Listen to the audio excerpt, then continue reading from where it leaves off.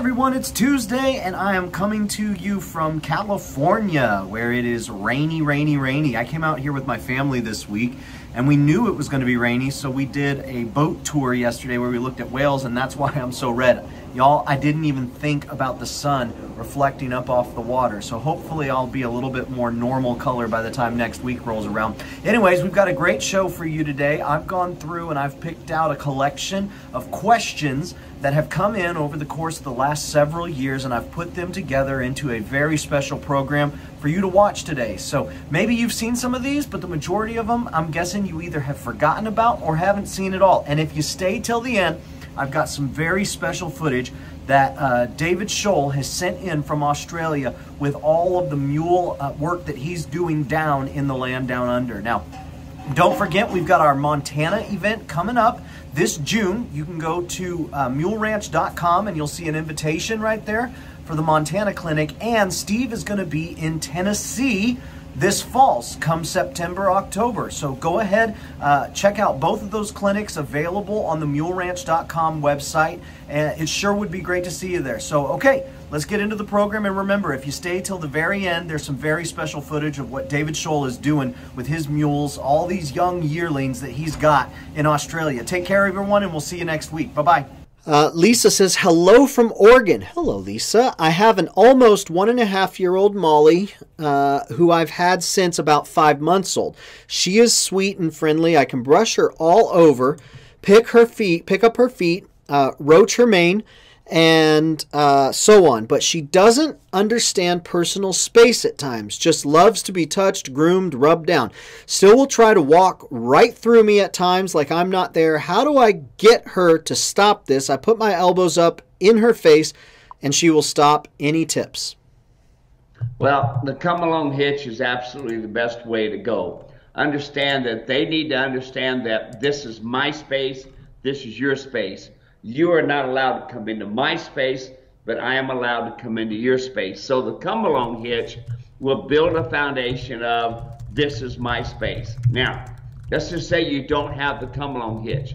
The mule comes into your space. She says, hey, pet me, scratch me, be around me. Well, unfortunately, you created a monster, okay? So, but you can still fix it. So when she comes into your space, you don't have your come along rope. You can also take the edge of your foot and tap with the edge of your boot against her cannon bone, and that'll make her uncomfortable. Now, you can also kick a little dirt toward her, you know, and that'll stop. I'll tell you, I was over in Minnesota at the zoo there in Minnesota, and I had a couple of big Percheron mules that were mucking out all the handlers, and so they said, what do we do? They come in during feeding time and they've stepped on people, they've hurt them, and they've knocked the feet out of their hands, the whole bit. So all the handlers are watching, some of the managers are watching, and here's these two big Percheron mules out there. I come walking up with the grains of feed, and I'm shaking those grains saying, come on, come on, and here they come. Well, when they come toward me, I kick some dirt toward them. And when I kicked the dirt toward them, they stopped and they looked like, what happened here, you know? So while they're looking, I'm pouring the buckets of feed into their feeders. And if they looked back up, I kicked dirt back toward them. See, that changed their mind, just that kicking the dirt toward them, which just might be a thought. But the biggest thing you can do with a baby at 1.5 years is do your come along work, do your groundwork. That ground communication kit, Dave, is most important.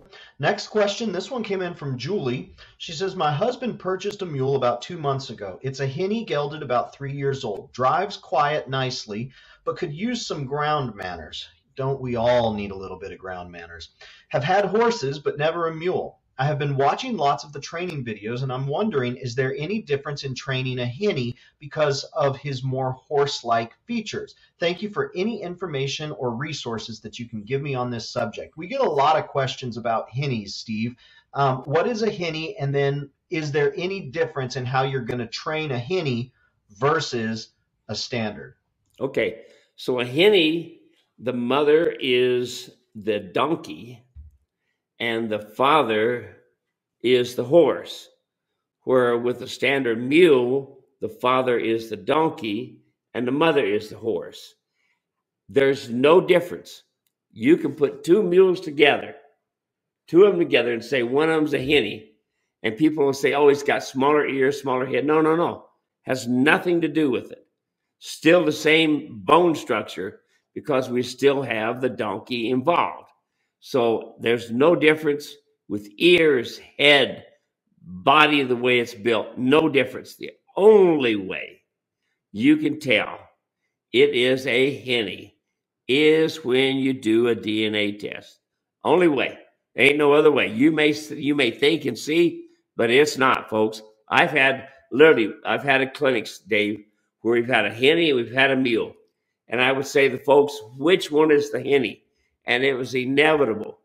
The horse, the mule with the smaller head and the smaller ears, everybody thought was a henny. Nope, it was the mule. So that's the only way you could tell. So training-wise, I train donkeys, horses, mules, all using the same way of training. What are some of the things that when folks are putting that saddle on top of the mule, assuming that they've got the right saddle, that they go wrong with some of the adjustments? Where are some of the things that maybe they've seen some other folks do or they've seen on a horse that need to be different when it comes to fitting their mule?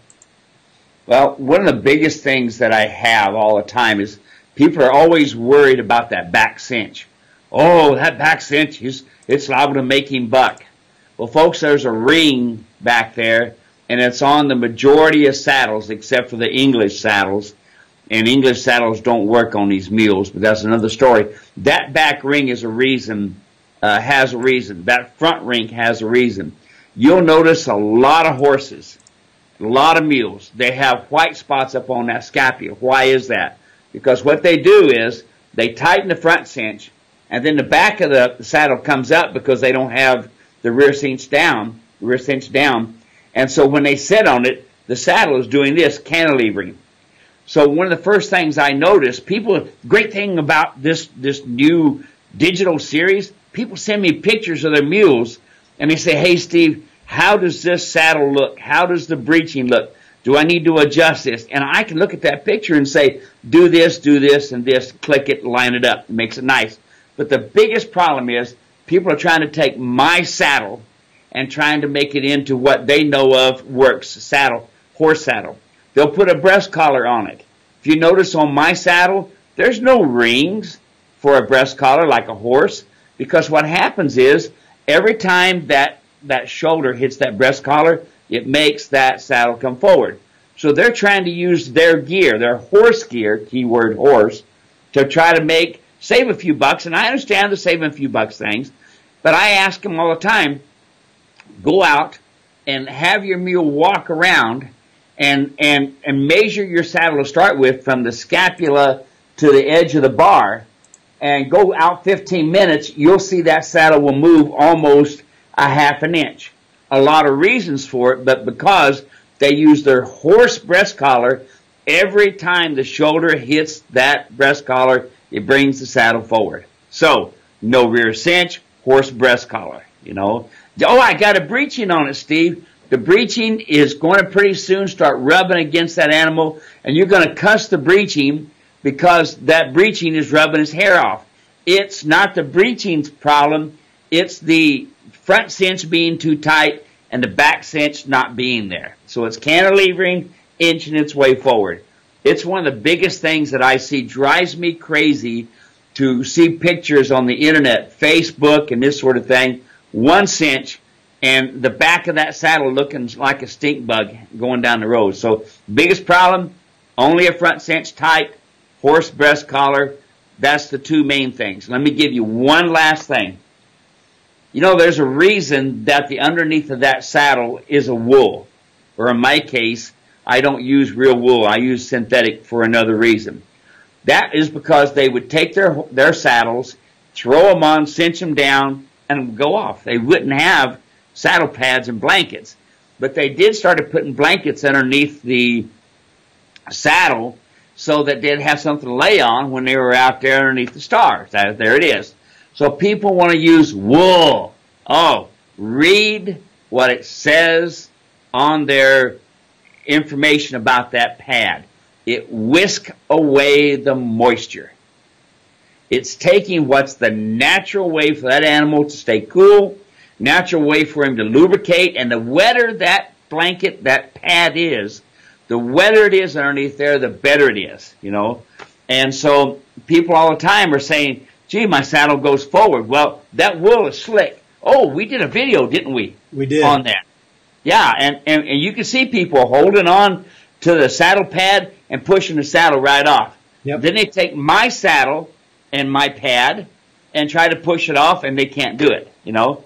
And so I ask people all the time, why spend $250 for a wool pad that you got to cut your mule in half to make it stick, you know? So, you know, I'm going to transform the mule and donkey world one mule at a time. Jacqueline says, just got your saddle, pad, britchin, and trail rider bit for the bridle. Kind of discouraged to hear that now need to train with Sir Single and Martingale for 6 months before even trying to ride her. Any people out there had better luck when they buy a supposedly well-trained mule? That's okay. So Jacqueline, like that, don't be that is discouraging. Here's the thing. That's not unique to you. One of the things that I'm just going to be frank, listening to what Adrian was saying, she said, I've had her for about 2 months and I started riding her, but I'm afraid I will lose control. And that's the reason why we go through the things the way that we do. It's not because we've come up with some arbitrary way, some arbitrary process, but it's because the last thing you want to do is get into the saddle with a quote unquote well-trained mule and find out that you can't have control when you need it. And so this is all preventative work, and there's never a safe mule, and there's never a safe ride, and there's never a trained mule, but there is foundation. And that's what we're working to do here, is build that foundation. So when the moment comes that the mule decides he wants to blow up, you know what to do to communicate, and the mule has a foundation to respond. Pretty much correct, Steve? Yeah, that's great. It's great. It's like Mr. O'Brien there. Look at his 1.5-year-old colt, you know. And really, folks, 6 months will go by so fast it'll blow you away. You're only talking 4 to 6 hours a week. And what this thing does as well is it builds your confidence. Okay, build your confidence. I see all these videos on these auction sites and stuff that people going to have coming up, and just look at them, folks. They're horses under mule costume. That's all they are, okay? They're using horse techniques. They don't know no better, I wouldn't think, but just look at where the saddles are. Saddles are on top of the scapula. Look at them. There's no breeching on them, okay? This is not a horse. This is a mule. A mule. And because of the way a mule is made, you have to put a breeching on. You have to have the rear cinch tight. So when you're going to these auction sites or you're going online and you're looking at these different animals, you know, a lot of these folks don't have the knowledge. They don't know, okay? So now here's what you got to think about, and be honest with you, is that you know, they're only giving you their knowledge of what they know is going on with the mule. There could be some underlying problems there that you're not aware of, that they're not aware of, and they show up when you go to get in the saddle. Or they show up when you go to load them in the trailer, or they show up when you start to pick up a foot. All that stuff, folks. That's why you get yourself with a bunch of information. Arm yourself with information.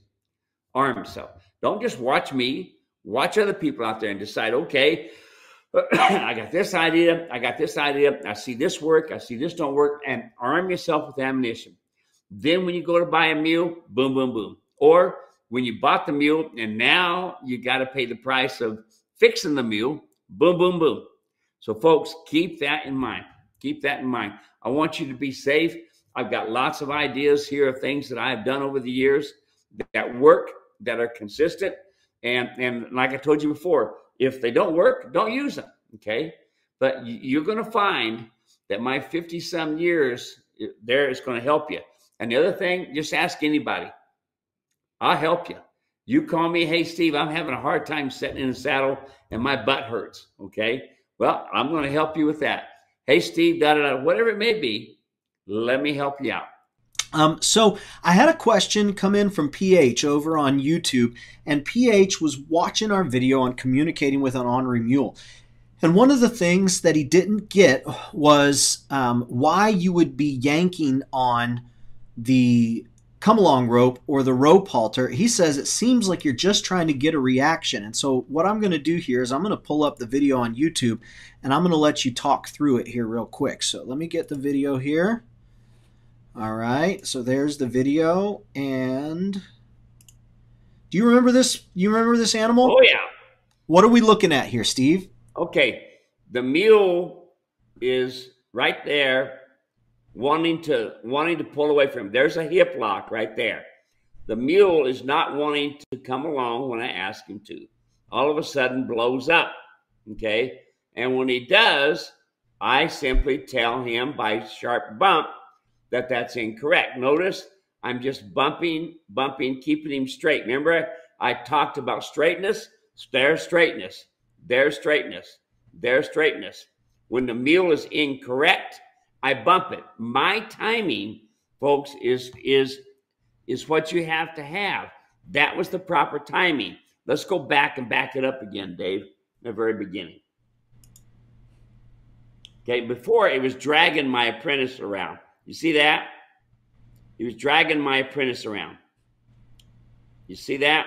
Yeah. He was dragging my apprentice. Now notice I hip lock it, and that keeps that mule from getting away from me. It's a hip lock. You see that? That mule has gone bonkers. He's out of control. And it happens. Notice I'm bumping. There. See? Now I got the feet quiet. Notice the rope is loose. Notice the rope is loose now. I give him a chance. He wanted to blow up. He wanted to go everywhere. And now it's loose. Now his feet are standing still and quiet. And notice the straightness. Notice the mule is straight. And I bump it and ask him to come over. And I just wanted a small step. And he wanted to throw his head around. So I give him a sharp little bump. I said, nope, I want your feet quiet. Now, I'm going to wait. I want your feet quiet. Notice the lead rope is loose. I'm giving him a chance to make a mistake. Okay? I'm talking to my apprentice. Now I'm asking the mule to come forward. A step at a time, not when he wants to. Notice the hip lock again. All I asked for was a small step, a small step, a small step. Instead, the mule want to blow up. So see, folks, I'm trying to keep it small. Notice I'm rolling my wrist, rolling my wrist, rolling my wrist, rolling my wrist, keeping it small, keeping the mule straight. And then the mule blows up, I go after him. Let's go back again, Dave. Go back in the very beginning again. Okay? The mule is dragging my apprentice around. Now he wants to drag me around. You see that? The mule is blowing up. This ain't me. The mule is blowing up. I'm trying to keep the mule from blowing up. And I'm hip locking right there. Hip locking. Bang. He comes to the end of the rope. His nose pays the price. I'm hip locking. Notice he's trying to get away from me. This isn't me doing this. This is the mule blowing up. Now, you see? The mule finally goes, oh, man, that I wasn't getting nowhere. My thought was flight and fright. Your thought is to stand still. Notice his nose is flaring. Notice he's standing still and quiet, okay? His heart was pounding, but his nose started getting sore. And notice now the rope is loose. Now, a small little bump. I'm just rolling my wrist. I want small little steps. Notice the straightness. Now, I'm holding the rope loose. I'm allowing the mule to make a mistake. If he'll make a mistake, then I'll fix it. Otherwise, I'll let him stand still and quiet. I'll wait till he makes a mistake. Now, roll my wrist. I want a small step. Instead, the mule blows up. So my small step didn't work. Now, I come back and I ask for a small step again. Small little steps. The mule wants to blow up. He's going to get it. Small step, small step, small step, small step. Notice that I give him a chance. The rope is loose. tightens back up again. But every time now he's listening, I've gone from a demanding stage of a hip lock to where I can roll my wrist. Go back again, Dave. I want you all to see the timing that you've got to have. The mule was dragging this little girl. She didn't weigh 90 pounds sopping wet, not even that. And notice that the mule is doing this. I don't want to do this. I don't want to go through all this. The mule is blowing up. The mule is blowing up. Boom, boom, boom. This is one of my apprentices at the ranch. The mule is blowing up. The mule wants to go there. But my timing tells that mule that all this time I was rolling my wrist, bumping my wrist while I was hip locking. Notice the mule finally decided my nose is sore. Notice his nose is flaring. He said, my mistake.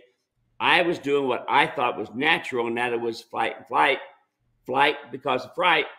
And I showed him that his nose is going to be sore when he makes mistakes. Notice I asked for a small movement. Watch for the small movement. And then he doesn't do it correct. I bump him.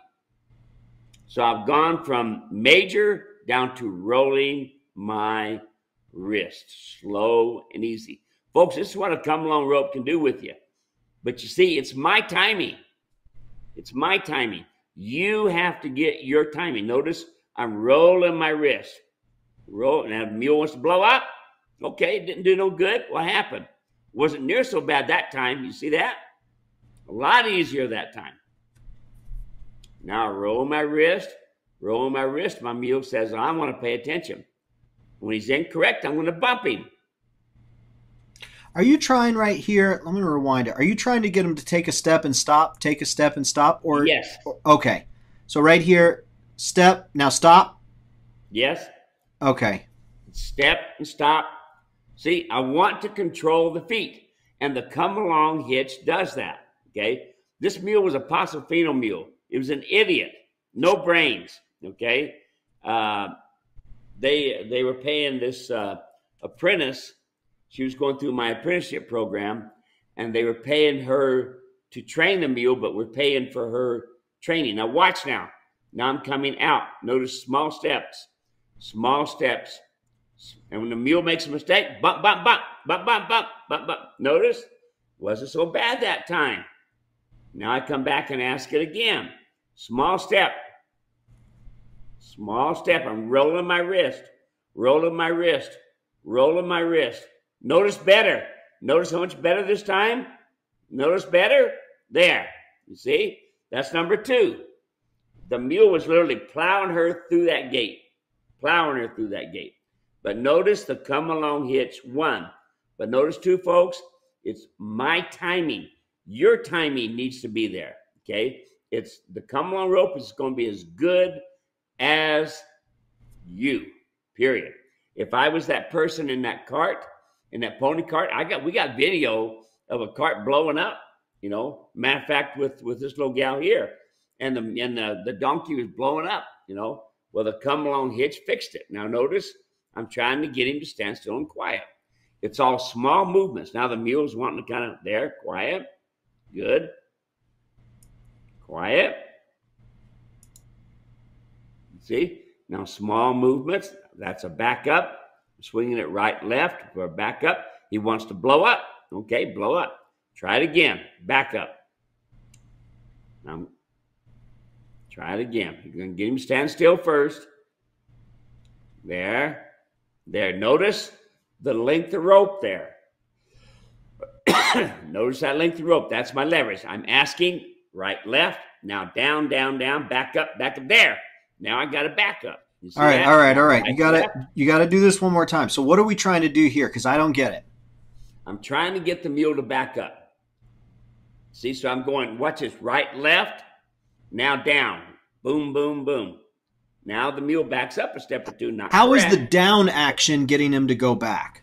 Because it puts pressure on the nose, and they want to get away from that pressure. Okay. And so they will naturally back up. Now, okay, got it. Go back through the gate again. Remember how the mule blew up going through the gate. Nice and quiet, nice and quiet. Good. Now it wants to blow up again. Now he got quiet again. blow up again, got quiet again. Talk about one with not wanting to get along with you. There you are. Was it the gate that he was freaking out over, or was he just freaking out over everything? He just wanted an excuse to not have to work. Okay. He's a Democrat. Steve. Okay, watch. He's going to come to the gate closer, quieter this time. Nope, then he blew up. All right, now we'll go back again. Let's go back again. Through the corral, through the gate, close. See, he just doesn't like the idea of going through that gate. It's scary for him. Watch him. Watch him. He's going to blow up again. Bump, bump, bump. He's going to do anything at all but what I want him to do. There. There. Quieter. Quieter. Quieter. Now we'll come back again. I give him a little pet and say, good job. That's what we're looking for.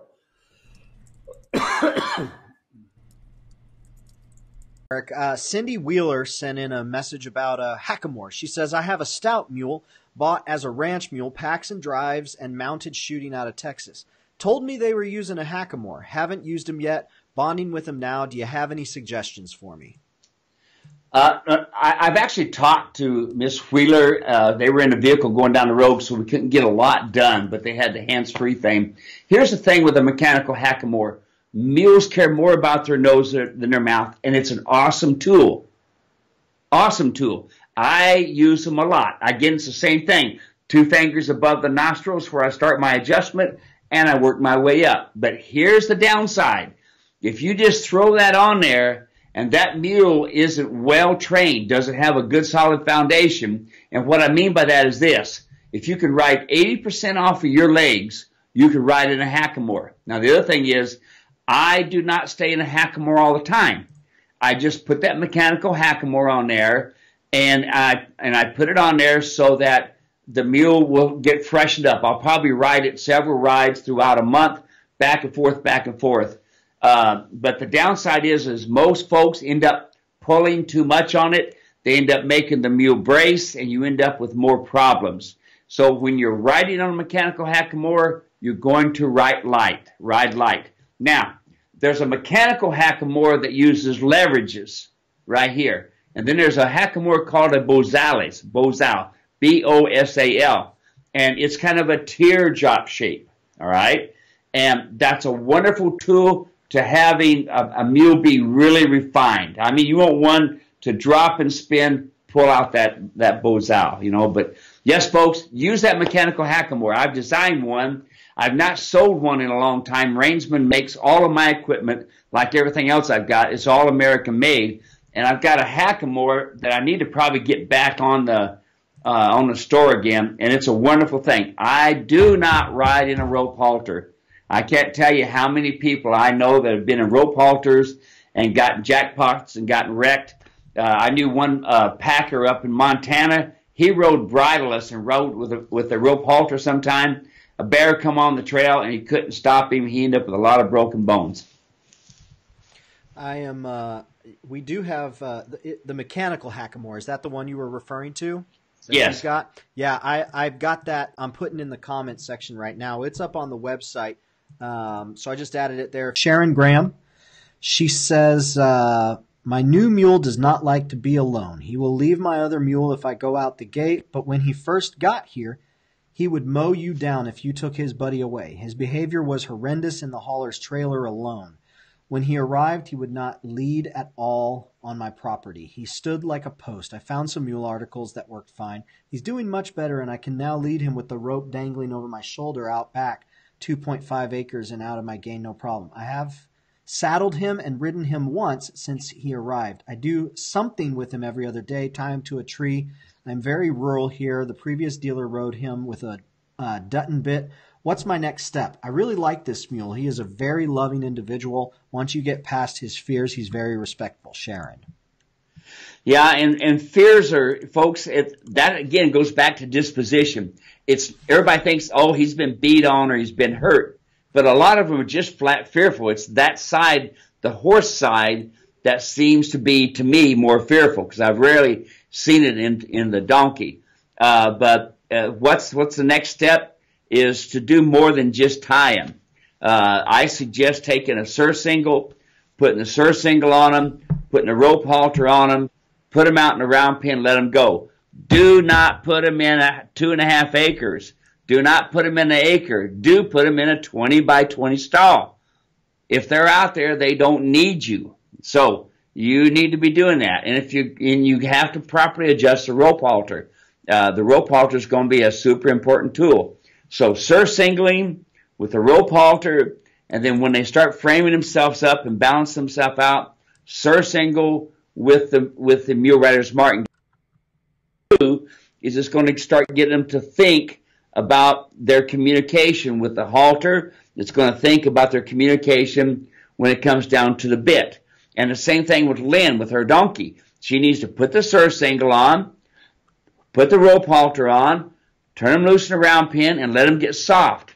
The big problem is these kind of animals that have learned to get around you, and especially if a trader has just got it and bought it from someplace and went from there, you need to start over and build a new foundation, you know.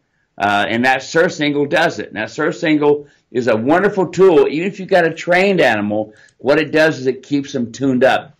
And we've got some stuff on YouTube about that. And, of course, the surcingles are on my store. Yeah, I love the breast collar system. I've been fighting the saddle moving forward ever since I got my first mule, and this seems to have fixed it. And you had said, hey, we can use this on Wednesday. What did you want to talk about as it related to Chris there? Well, you know, Dave, everybody that comes to mules, I'm not saying everybody, I'm going to say 95% of the people that have come to mules, that come to start riding mules and seeing how great they are, have already been riding horses. Just about everybody starts out the email. Steve, I've been riding horses for 97 years, da-da-da-da-da. Okay? Okay, good. That means you've been around an equine. Now, that's number one. Next thing is you have a tack room full of tack.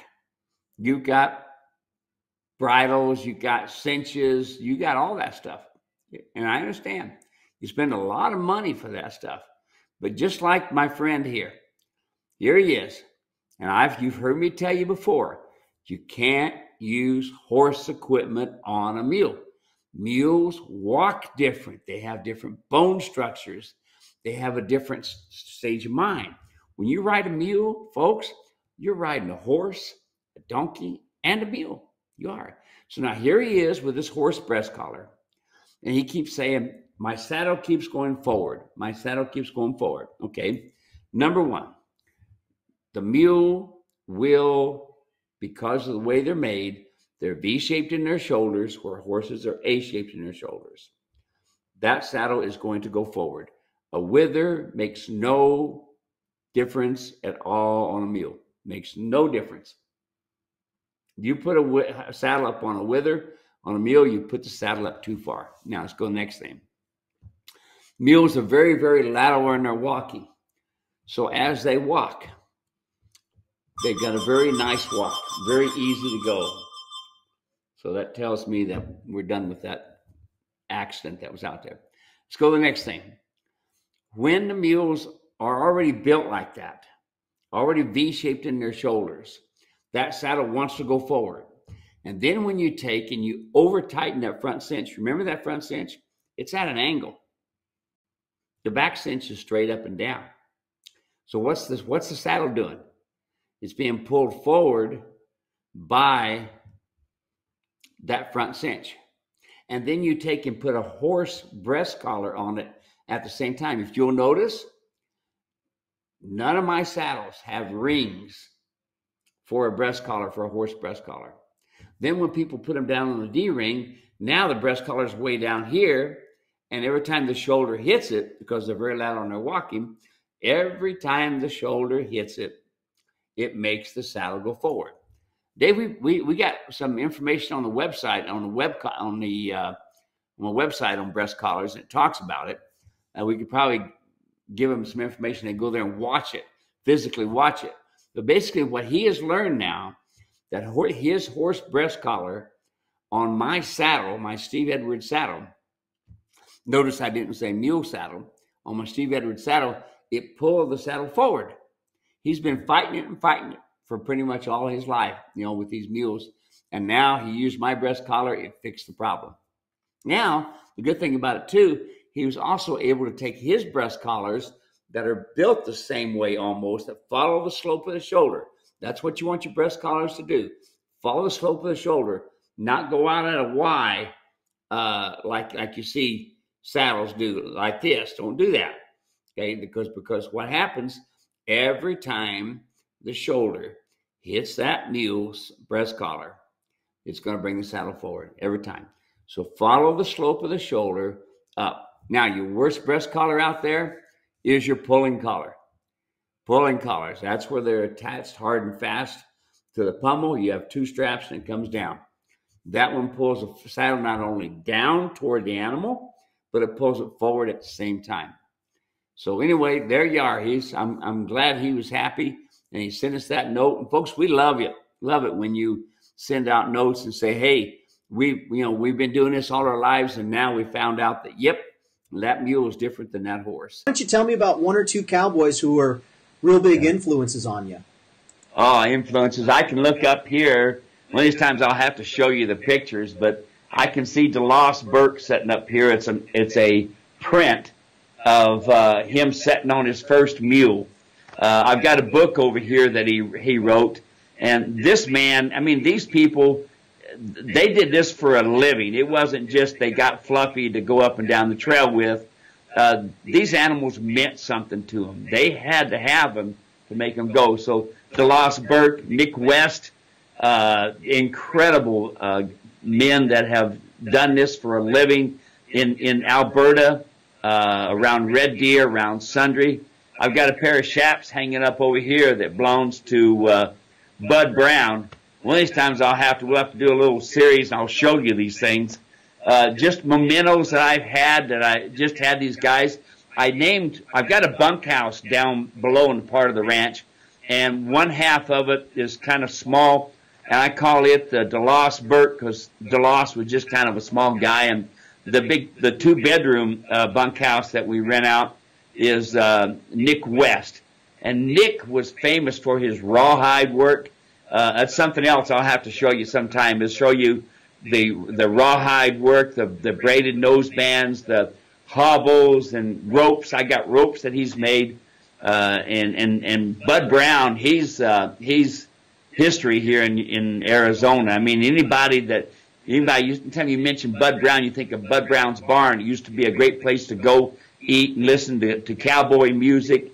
And he was known for long line driving. He took when we had our 200-year centennial, he drove from Arizona to Valley Forge, Pennsylvania, with a 6 of mules on a wagon.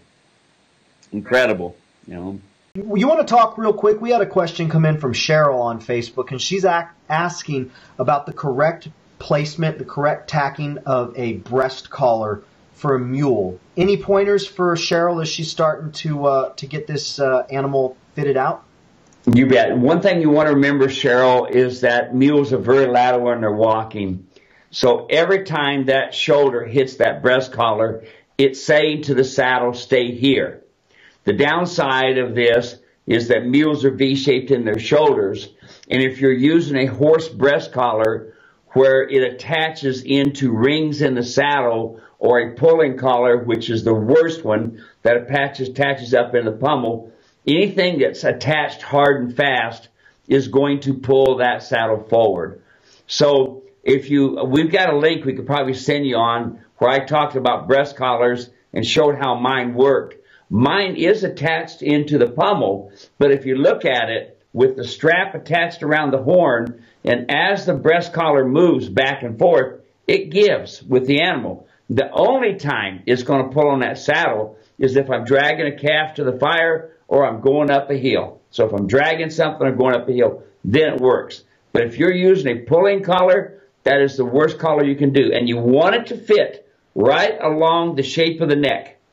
Right along the shape of the neck. If you do a flat one, it's going to inhibit the shoulders.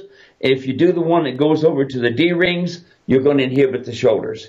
And you'll even watch your mule where they get tired of the pain and pressure. They'll start short striding, getting the ball up underneath themselves in the front of him. Yeah, going back to the way that mules display their discomfort, mules display the things that are causing them pain. It's subtle in a lot of cases, but it's very real. And so, yeah, it's a pretty cool thing at the Why Does My Mule Do That clinic last month. You demonstrated your breast collar and the way that it works, and I don't know all the terminology, but yeah, it's really crazy. So on the saddle in the front, where is that, the pommel? Is that what that's called? Yes. So there's the pommel, but there's a little gap down here, and so you tie a little strap, and then the breast collar comes around, and so this is the strap right here, and it goes inside of that, and so as they move back and forth, that strap or that breast collar can slide back and forth. And you demonstrated it right in front of folks. And I remember the first time I saw that, I was like, that's brilliant. Like, that just makes sense, because you don't want that thing pulling back and forth, causing all that pain. So, yeah, we do have a video of that because I just recorded it. So I'll make sure that we get that up on YouTube so folks can see, because it really is it's like a neat little trick. Honestly, that's how I feel about it when I watch it. It's a neat little trick that does something really awesome for the animal. Let's see. And Dave, we might also mention there, it's imperative you have both a breeching and breast collar, because what happens is going down the trail, your cinches do loosen up. And if you have a properly adjusted breeching and breast collar, when the cinches loosen up, the breeching and breast collars keep that saddle into place. And it's imperative that you have it there. Next question. This one comes in from Rebecca. Says, bought a mule on an auction site. We've heard that before. She goes, yeah, I know. He is 4, and I want to start him over from scratch, as he has a few bad habits I've seen already. First and foremost being, he does not respect the lead rope. I have bought the come along and the halter. Am wondering how you can even get it on them. He panics in a small area, so not safe to stall him and do it, as well as very head shy. I've started him in a larger pen where he doesn't feel trapped, and am working on step 1. Basic, go up and touch him on the shoulder and back away. He is super herd bound, and I have him with 2 mares I can control well. What advice would you give to Rebecca? Number 1, get him away from the mares. Don't ever, folks, don't do this. Don't put your mule in a stall with a bunch of other animals, let alone mares. They become super subservient to a mare. Super subservient. They'll jump over a cliff for a mare. Yeah, that bad. So anytime you're going to train, anytime you're in foundational training, the mule, the donkey must be in a 20 by 20 stall. That way they can keep their mind on life. It's important. You put them out with a bunch of other animals, you're going to lose everything you had just done. Guaranteed, you're going to see it time again. Now, you walk up and touch the shoulder. How many times have you done that now? Okay?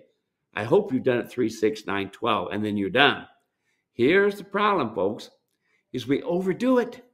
We're not building a foundation. You want to build a foundation. I walk up 3 times, I touch the shoulder. The 3rd time is better than the first time.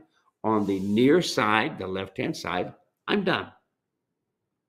Then I go to the off side, and I walk up to it 3 times. I'm done. Okay? My preference would be you get a come-along hitch on that mule right away. Folks, a lot of you can use a metal gate and with a rope on it. And you tie the rope to the metal gate, have somebody to be able to, once you kind of run the mule into that gate area, swing the gate over closed and use that rope to tie off to a good post. Now you got a squeeze chute. Now you can do what you want to do. But my preference is have a round pin, have the corral. Run your mule from your corral into the alley, into the round pen. Now again, don't overdo it. 3, 6, 9, 12. Today, I'm going to do 3 times with the mule going around to counterclockwise and clockwise 3 times. That's what I'm going to do.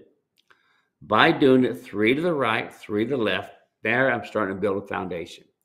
Next time I train, 3 to the right, 3 to the left, plus I add 3 more to the right and left.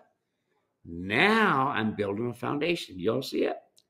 The problem is when we're training, we tend to overdo it. Oh, we're doing good. Let's keep on going. No. Quit. Don't keep going. Because if you keep going, you're not building a foundation. You're going to blow their mind. Yes, you are. Build a foundation, go slow. Okay. So that'd be my preference. You can get in a round pin and then get their feet to stop. That makes a big difference. And then there's more to it than we can do a 6-hour show on round pin work. Signs of your cinch being too tight, and where this comes from is we posted a picture on Facebook. Steve, you'll know what I'm talking about. This picture of white hairs and cinches being too tight and scalding and things of that nature.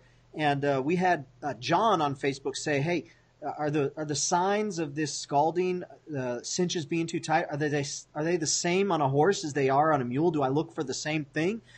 So you want to talk about that a little bit? Absolutely. You've got an equine. You've got hair follicles. White hairs are from a scald, folks. They're from us overheating our animal. Look, when you take a break with your horse or your mule or your donkey. Loosen up your cinches, raise up the back of your saddle, shake it up and down, let some cool air go through there, even with my saddle pad. Let me ask you something. If you got a wool pad on and it's during the summertime, do you wear wool during the summertime? Answer, no. You wear wool to be warm. If you've ever been in a wetsuit, a rubber wetsuit, you know not only are you wet when you come out of that suit, but you're also warm and you've been in a cold water. So I have people all the time saying, "Oh, that rubber, will scald them." No, it don't. It absolutely don't. If it's done properly, that will work good. But yes, on a horse, you've got hair follicles, and notice on your horses, folks, the white spots is almost identical, the same place as it on a mule. Okay. That's because they only tighten the front cinch and there's no back cinch. The front cinch on a horse must be tight. Back cinch on a horse must be snug. Because otherwise, the saddle cantilevers, and where does the pressure go? Right here's the 6th and 7th rib on a horse, runs horizontal, but right in behind that area, when you tighten that front cinch, it restricts that muscle and tendon area, period. So Kevin has a follow-up question. He says, can the cinch be too long as it isn't hitting the pad? Yes, that's too long. That's way too long. The cinch, it makes no difference where your D-rings are. As long as the cinch comes up and is just about with the rib cage. So I'm going to tell you, 12 to 14 inches is a pretty good length from D-ring to D-ring. Some cinches have D-rings that go right against the animal, and that's okay as long as it's tightened correctly. My cinches are made with a padding so that the D-ring don't touch. But I've had people, as a matter of fact, I'm going to see a friend of mine up in Wyoming next month when I'll be up in Gillette, Wyoming, and he's got a mule. He says, "Steve, look what your saddle done. It's got this white spot." No, it's the D-ring. And the D-ring rubbed on the fat pocket of that mule. I remember the mule well when I was there. And it's that high spot of the fat pocket. We can't take that away, okay? That high spot is there, and when the D-ring rubs on it, we kill the hair follicles, and we get the white spots. White spots are from a scald. My donkey puts his head down when I ride him. I have a 4-year-old donkey, and when I ride him, he always puts his nose almost to the ground. I'm not sure why. I have all of Steve's tack, and I make sure it doesn't interfere with the shoulders. He's trying to tell me something, but I'm not sure what. I cannot ride him this way. Do you have any thoughts? Well, of course, my first thought is, you've done the dental work, and that's done. You've done the chiropractic work, and that's done. it could be that some of these, I've had donkeys do that. They have to build up their confidence. And I've had some of them go a long time, and do this. So what I usually do is I take my hands on the reins on the snaffle bit, and I bump right, left, and I bump up, and I make their nose being down uncomfortable.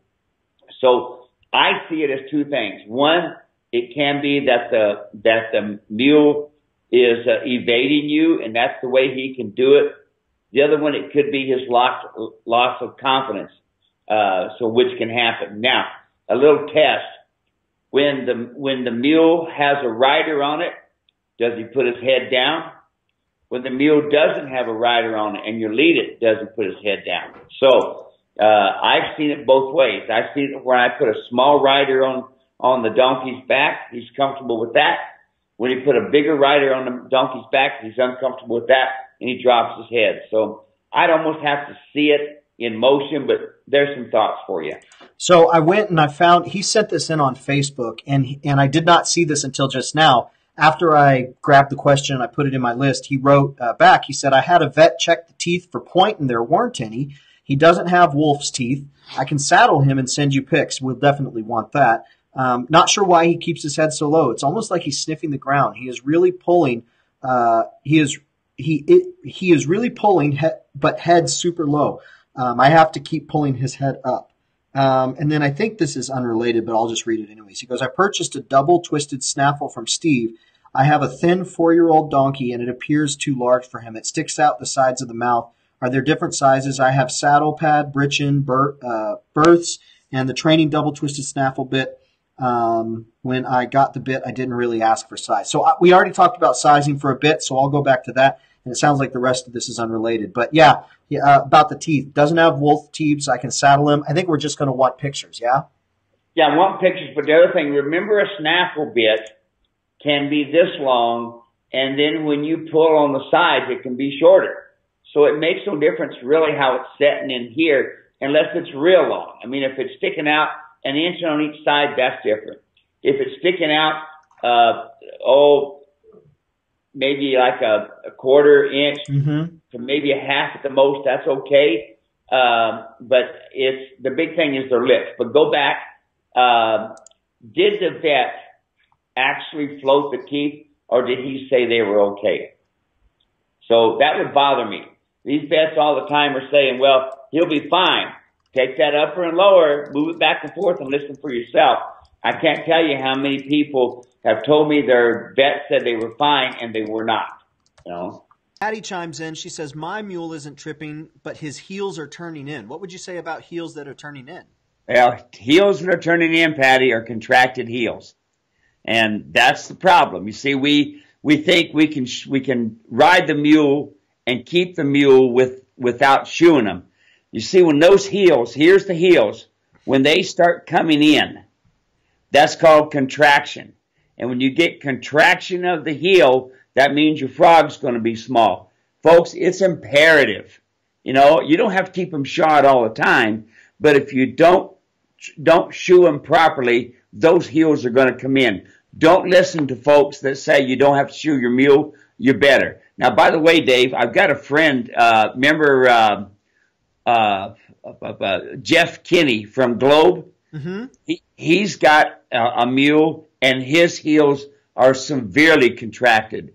So I would like to shoot some video for YouTube and for other people so that people can see what you do to fix that. It's probably the biggest structural problem we have with our mules. So if they're contracted, Patty, get that mule to a farrier that knows how to do shoeing that is going to be responsive to fixing it. Now, I would be happy to talk to any shoer, tell them how to fix it, but usually if they're a good farrier, they know how to fix a contracted heel.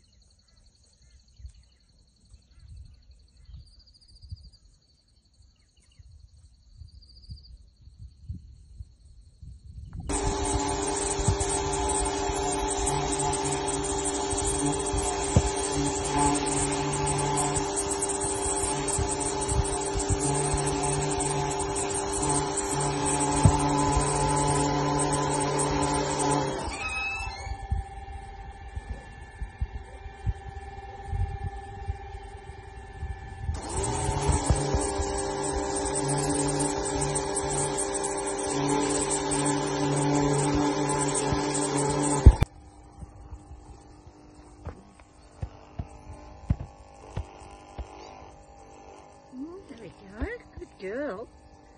You tell them how pretty you are, hey? Yes, a good girl. You got enough done? Thanks. You got enough video done?